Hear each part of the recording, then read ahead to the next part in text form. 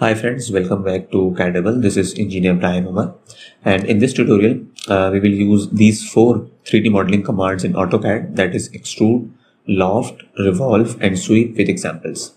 So basically you have to change your workspace settings from drafting and annotation to 3D modeling.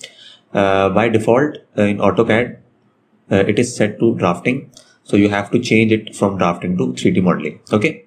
Currently my view is top view, and it is a 2D wireframe. So basically I have to change it from 2D view to isometric view, that is 3D.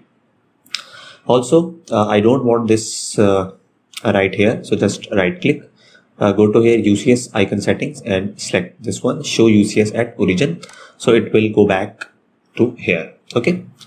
First of all I will start with this extrude command, and I'll go to here Google Chrome, and here you can see the example of extrude. Basically it takes out a 2D sketch, and you can drag or press it in any direction, in upward direction, in downward direction, or in both directions.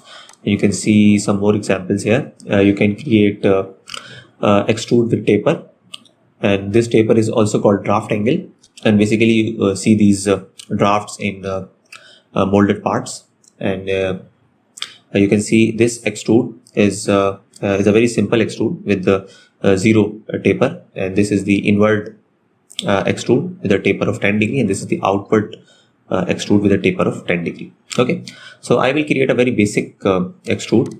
Let's go to your AutoCAD, and here I am in 3D, as you can see here as well. So I'll start with the line, and let's say I will make one line here, and that is 10 units, and then let's say 15 units, and then let's say this line would also be 10 units, then go back, and let's say this would be like 6 units, go back, let's say 4 units, and then let's say this one is 4 units also, this is 4, and I will join this to this line. Okay.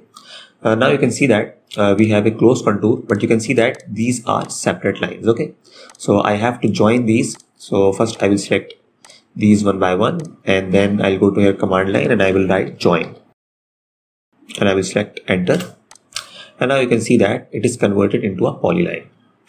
Now I can use this extrude command, and here you can see that we have a closed sketch, and by having closed sketch we create solid extrudes. Okay, so I'll go to extrude and select objects to extrude, this one, press enter, and I will drag it, let's say, in the right direction, 4 units, and select OK. So basically we have created our sketch in YZ plane, this one, and we have extruded in the X direction. And basically we have to change this to, let's say, conceptual, so that you can see the 3D. Okay, we can also create extrude using a line command, let's say this one, and this is the this is not a closed sketch. Okay, we can create these types of extrudes using surface extrude. So I will go to here extrude, I will select this line, and I will select this line, I will press enter, and now you can see that we can simply extrude it in either direction.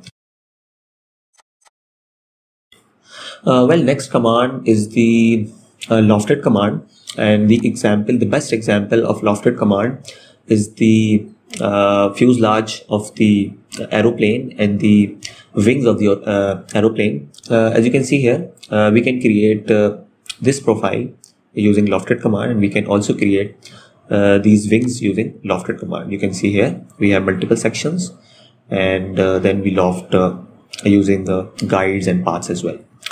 So let's go to your AutoCAD, and let's say I will start with the circle command, and I am still in 3D, so I will write, let's say, one circle having radius 10, or maybe I will change it to 6, and well, next is another circle, and it is concentric above let's say 8 units, and let's say another circle and let's say this circle is somewhere here and it is 4 units. Okay, now I can create a lofted section, and we can also use guide curves as well, but I will create a very simple lofted body. So let's go to here, loft. I will select this cross section, this section, and this section, and here you can see the preview of this lofted body. Select enter, and now it is asking you to add any guide curve, any path curve, or only cross section. So I will select this one, cross sections only, and it is done. So that's how you create lofted bodies in AutoCAD. It is a very simple one. Okay, next is I'll go to AutoCAD. Next command is revolve, and the best example of revolve command is bottle. Basically, you create a half section of the bottle and you revolve it 360 degree. We can revolve it, let's say in this example, 270 degree or any desired degree. I will create this section and I will revolve it, let's say 360 degree, a full revolution. So I will start with the line command again, and let's say this is 10 units, and then 5 units, then 5 units, then 10 units, and then this would be like 15 units, and then I will join it with this vertex, and now you can see that we have a closed sketch. Also we want this line, this is the center of revolution of this revolve. So let's say I will make one line maybe here, okay, or maybe I will drag it here, okay, so it will not interfere with this loft. So I will go to here, revolve. First I will let's say join these lines. I will go to your command line and I will write join, and I will select this one.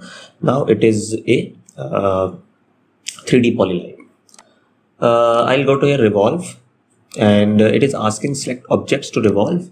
So this one, press enter, and now it is asking the axis. So this is the axis, and now you can see the revolution. So let's say I want 270 degree revolution, okay, not 360 degree. Now you can see that this is the 270 degree revolution of this section. It's a quite big comparing with these, but that's okay.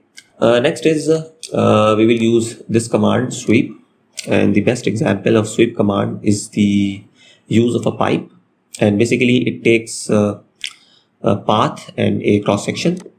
So let's go to AutoCAD, and let's write first path.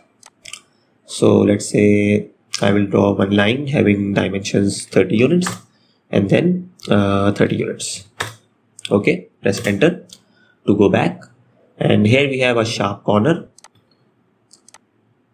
Select fillet, go to your radius 5 units, select enter, and I will select this one and this one. Now we can use sweep command. So I will draw one circle here having dimensions 5 units, and also I will join this path using join command.